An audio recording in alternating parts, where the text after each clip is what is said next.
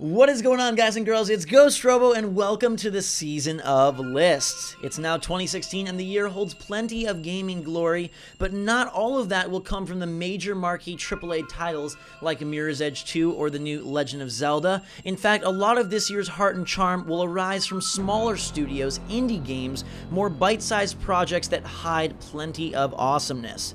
These are my top 5 indie games of 2016.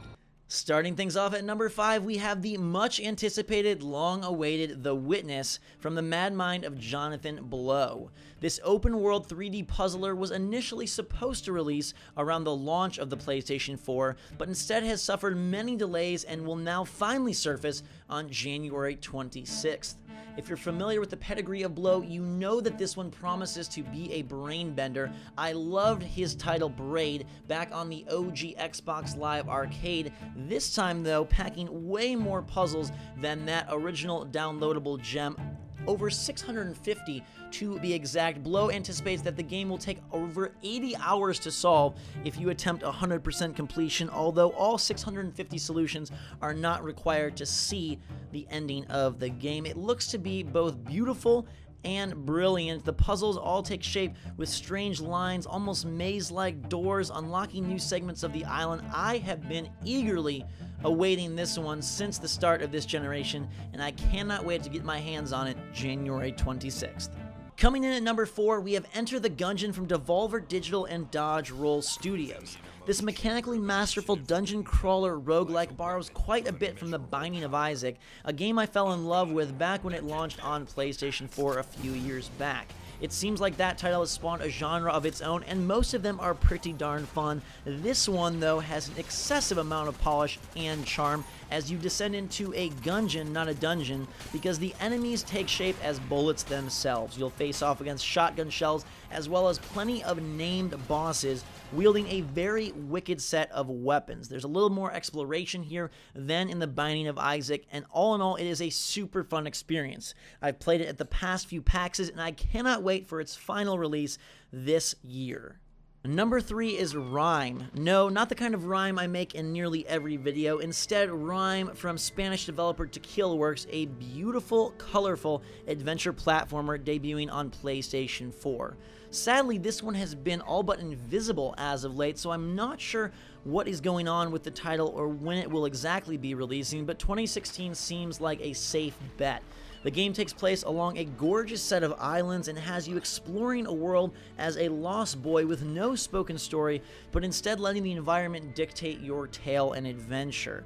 It is incredibly pretty and looks to fit just the bill in terms of what I like from my indie games. The worrisome thing, though, is that it hasn't received any publicity as of late, made no appearance at PSX last December, and the developer Tequilaworks has only previously made one game, and that was Deadlight, a mediocre survival horror title on Xbox Live Arcade. Nonetheless, the gorgeousness of the initial trailer and gameplay has me super hyped.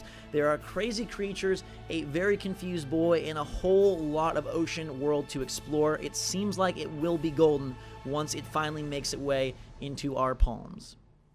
Approaching the top of the list, number 2 is Firewatch. Campo Santo brings us a title about a park ranger navigating the weird and warm Wyoming wilderness with a handheld radio and a woman on the other end. Part exploration, part narrative, this game seems to hold more mystery than initially meets the eye. While it does have a beautifully warm color palette and wonderful dialogue, I wonder what the true story behind Firewatch really is. There's an initial crime back at home base, as well as some spooky stuff happening once the moon sets in. What will we find in Wyoming? This one has a firm release date of February 9th and includes a lot of charm, humor, and just all in all personality. One of my more anticipated games overall of the year, and number 2 on my indie list. Firewatch can't come soon enough.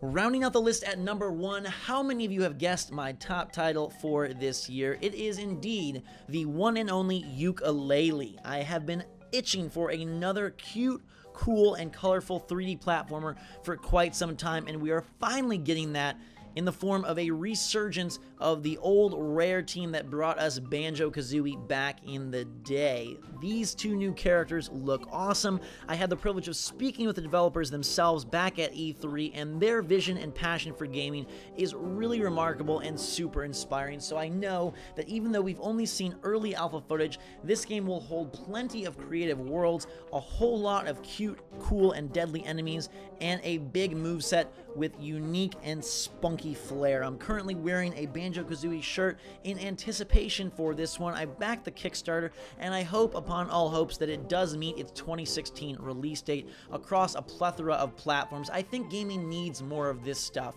For every spooky title like Outlast 2, for every deep and explorative game like Firewatch, we need something that reminds us why we play games, and that's because they're fun and they bring the kid out in us. Not everything needs to have guns and gore to be great, and Yooka-Laylee perfectly embodies that spirit by bringing together a chameleon and a bat for a beautiful adventure with next-gen graphics and a lot of that old-school charm that made Banjo-Kazooie, Rare, and the entire 3D platform genre one of our favorites back in the day.